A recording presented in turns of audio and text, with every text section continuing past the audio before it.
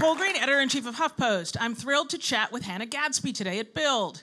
Nanette, Hannah's masterpiece, saw the adored comedian complete an unheard-of comedy trifecta, taking home Australia's most prestigious comedy award, the Barry, for Best Show at the Melbourne International Comedy Festival, followed by the Helpman Award for Best Comedy Performer, and finally, the world's biggest prize for live comedy, the Best Comedy Show Award at the Edinburgh Festival Fringe. The New York Times says the laughs of her show are a means to an end, which is, at its core, a ferocious attack on comedy itself. Let's take a look at her special and bring Hannah to the stage. Don't be so sensitive. Oh, that is the most common nugget of advice I get. Because I'm a very sensitive person. But I get told to stop being so sensitive an awful lot. And it is always yelled, which I find very insensitive. I don't get it. Stop being so sensitive. I don't understand. Why is insensitivity something to strive for? I happen to know that my sensitivity is my strength. I know that. I know that it's my sensitivity that's helped me navigate a very difficult path in life. So when somebody tells me to stop being so sensitive, you know what? I feel a little bit like a nose being lectured by a fart. Not the problem.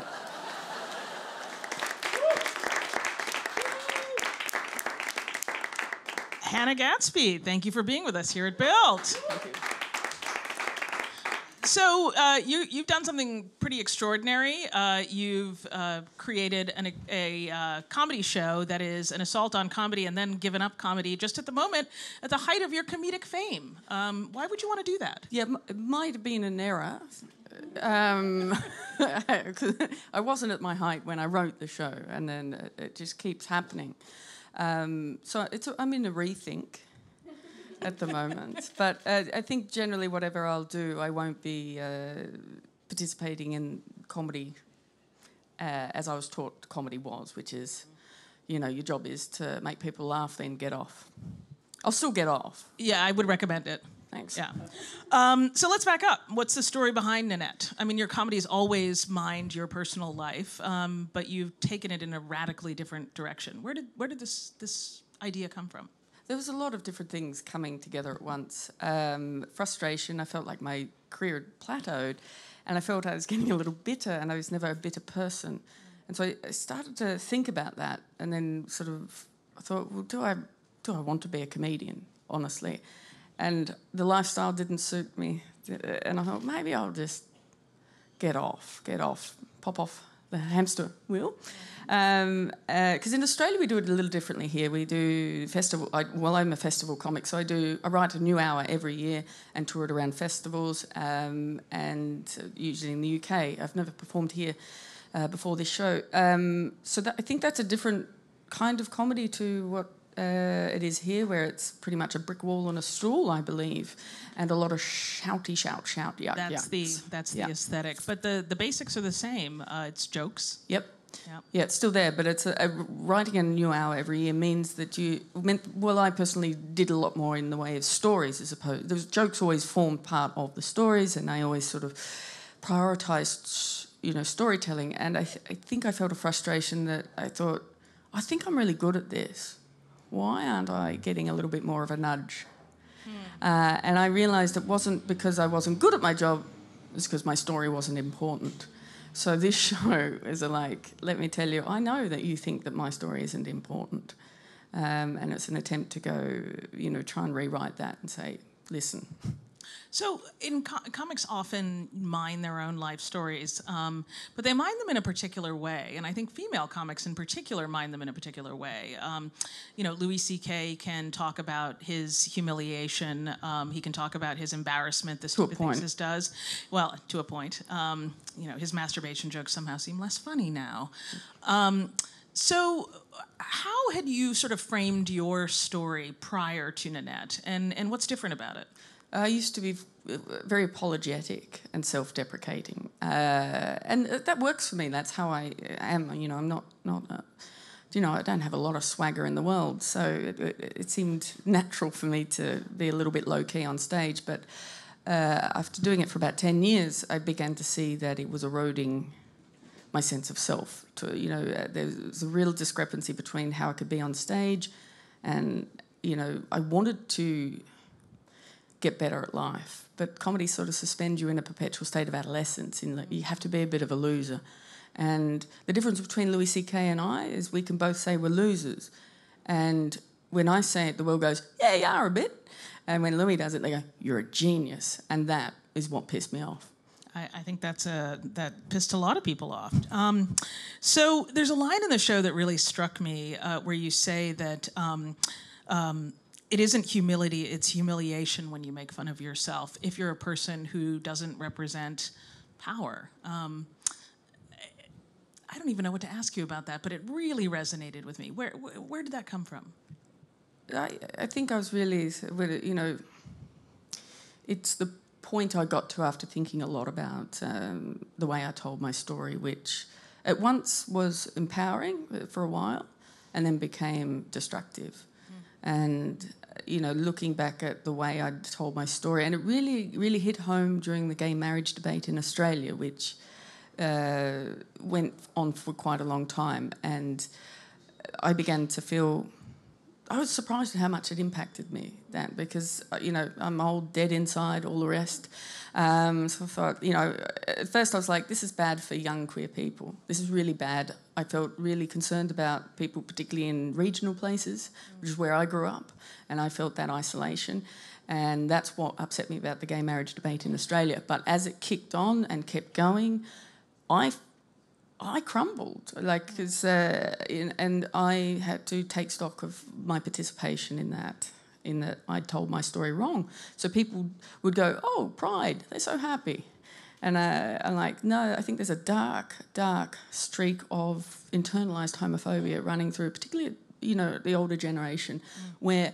gay culture is like, we're pithy, we're funny. Or lesbians are just angry, but no one really worries about it. Yeah, we don't usually get funny. That's not our brand. No, and I'm really trying to pull back from that. I stumbled into funny, and I was like, it's not me. Ooh, no. Terrible mistake. Well, and I think that's really gets back to your life story, right? I mean, you grew up not just in Australia, which is, let's be honest, a really far away place, but in kind of... if I can say it, the ass end of Australia. You grew up in Tasmania. Deeply conservative. What was it like, and how did that form you? Well, it was my reality, so it's hard to know what it was like as a kid because it was all I knew. And it's a really quiet place, very small island, but everyone knows each other. Everyone knew my history before I was even born. That kind. There's intergenerational rumour mill, so it's a bad place to make a mistake, and it's an even worse place to be a mistake. So I got out of there as soon as it was humanly possible for me to do that. It's since become, quite a lot freer. Tasmania has the best human rights protection laws in Australia now, so kind of I think it's worth mentioning that we learned our lesson through the... But, I mean, homosexuality was criminalised until 1997. 1997, yeah. So that's where I was 19 when that happened. So in my show I sort of hinted, it was it's a bit late for me. The damage was done. I'd, already been soaked in significant shame as I grappled with my identity. It wasn't a great place, but I've only just started to realise and understand that was not necessary, that is not okay. You just get on with it. You just go, well, I'm worthless. And, you get through that a bit, but you're still self-deprecating then, and you're just I'm still feeding that narrative of basically I'm a piece of shit. And I may still well be, but everyone may as well be. Yeah, sounds like the human condition. Yeah. Your show really takes as its subject comedy itself. It's quite meta, actually. Yeah, which is really surprising because I used to always hate comedians who deconstruct comedy on stage. I'm like, tell a joke, go away. Comedy's quite boring to me, but it got to the point where I'm like, I became a comedy nerd, and I applied the same brain. I studied art history, and I saw a lot of the similar, we'll call it dick swinging, that I'd noticed in early modern art when people, artists were destroying what went before so they could become the artist of the moment. And that sort of, one movement led to another and destroyed another. This is art, this is art. And in comedy, it sort of felt like, to be, to use, to deliberately trigger trauma, we'll use those turns of phrase, to use these controversial topics and use rape as a punchline just always seemed, it was like, oh, you're not actually saying anything. It's different language, but it's the same story, and that story is that women and children don't matter, and that's what I felt when I studied art history. It's like modern art changed everything from the language of art, why people, how people were artists, all this. Modern art changed absolutely everything, destroyed the academy, except for one thing: the subject matter of female nude.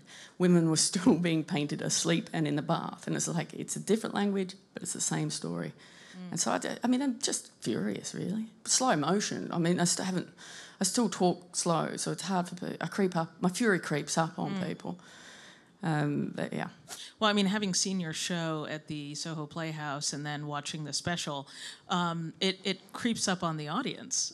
You come in expecting laughs, and the effect is, there are a lot of laughs. It's very funny, but the effect is something quite different in the room. What does that feel like in the room? And it seems to me that you actually have this very deep control over the audience.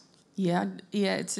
When I first began this show, the first versions of it, I didn't. It was very frightening. I felt very, very vulnerable on stage, and it was a very dangerous place for me to be, and it was taking quite a toll. And so I wrote in a lot more jokes and made it more bulletproof, so to speak. And that once that started to evolve, I felt a certain power, and that made me feel quite frightened in and of itself, because I felt like I was breaking some sort of moral code, letting people come in, they're like, we're going to laugh. And when people go, we're going to laugh, they relax, they open up. And then I'm throwing trauma right into this open. And so then in the room, I'm very aware that I'm upsetting people and myself. And it's traumatic. I think that's a fair assessment, having seen it both live and on television. You have this line in the show that you call a joke a question artificially inseminated with tension. What does that mean? Well, because the joke is I compare it to a question and answer. A question holds tension. People are waiting for an answer.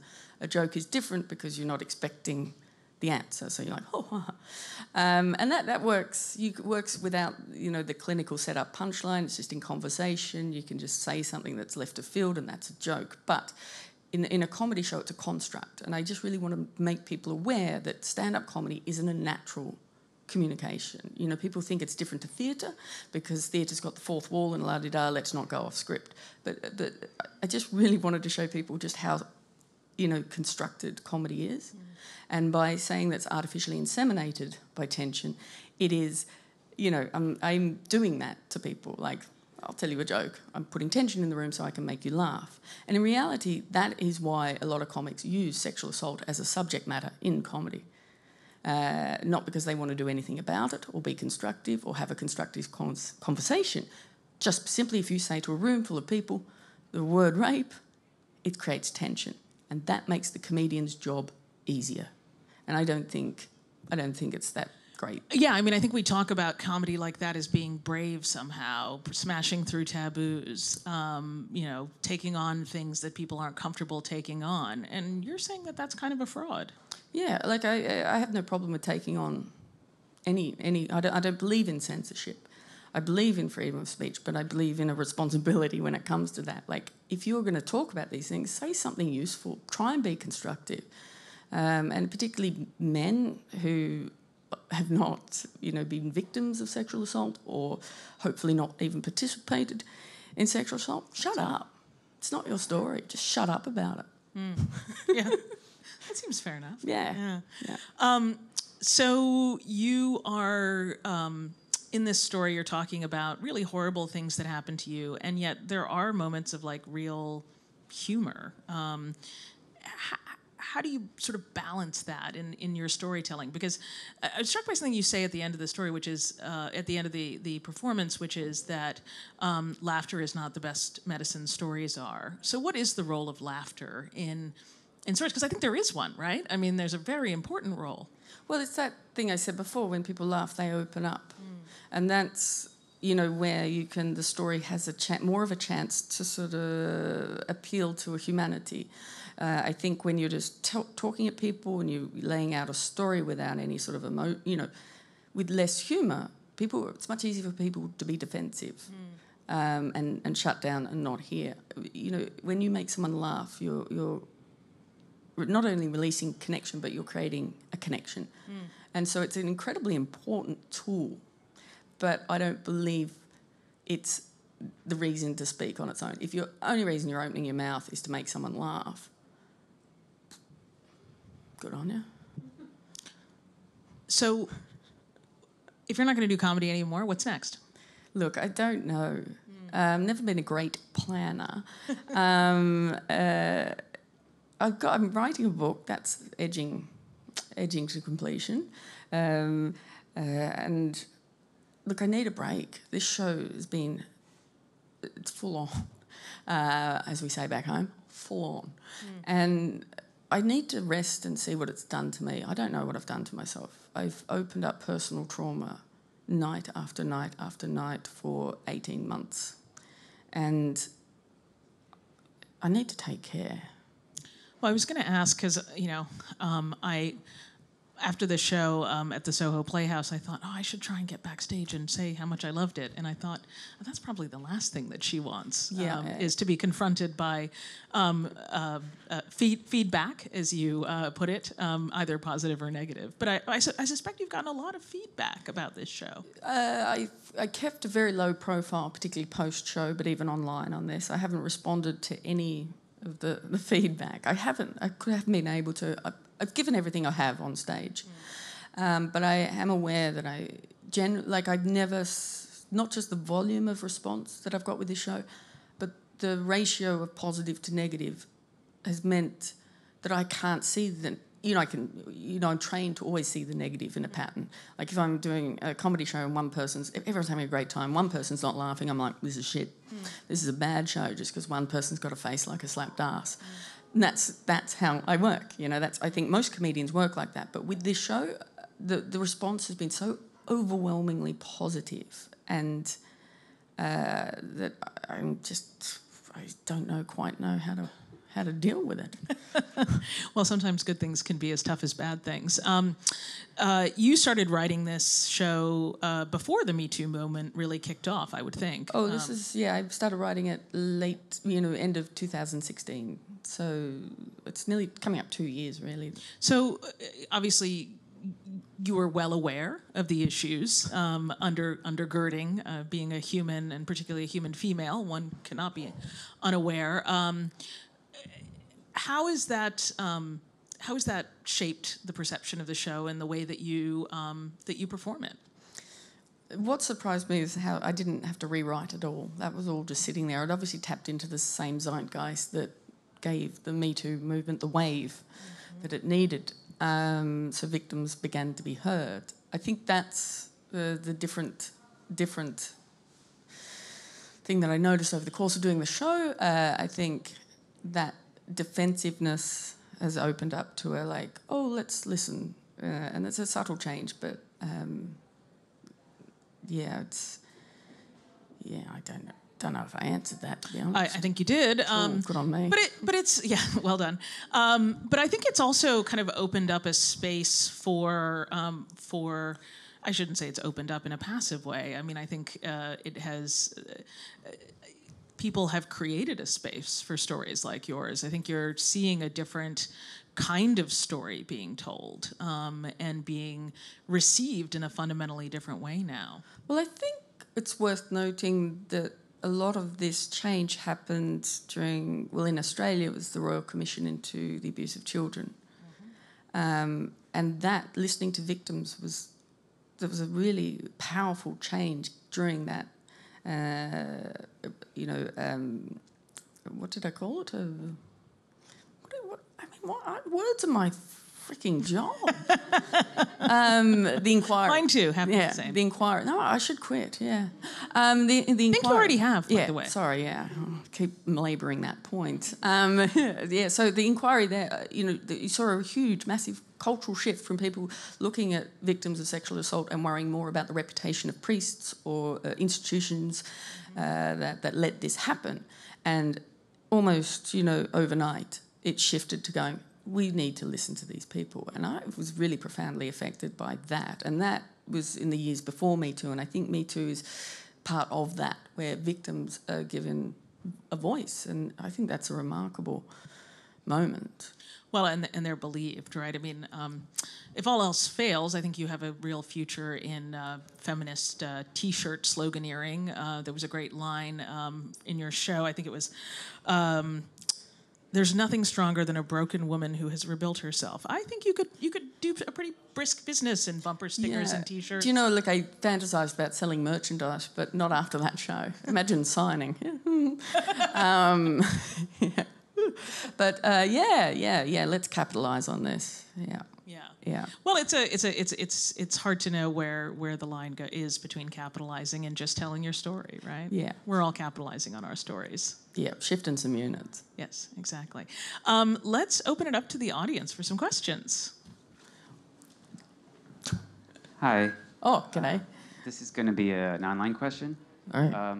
Jessie would like to know, do you feel that it's important for comedians to be vulnerable in order to be funny? No, I think it's important for me to be vulnerable. I think that, I'm not a trained performer, so I don't know how not to be. I think it's important for the audience not to smell bullshit, and I think vulnerability is part of that. So I think if you're not being true to whoever you are in the world, if you're somebody completely different, the audience knows that. The audience can smell that, and that is where you're not funny. People are just like, So I think the vulnerability comes with being close to your natural voice. Thanks, Internet. Internet has the best questions. I didn't know it looked like that. Okay, we got one more.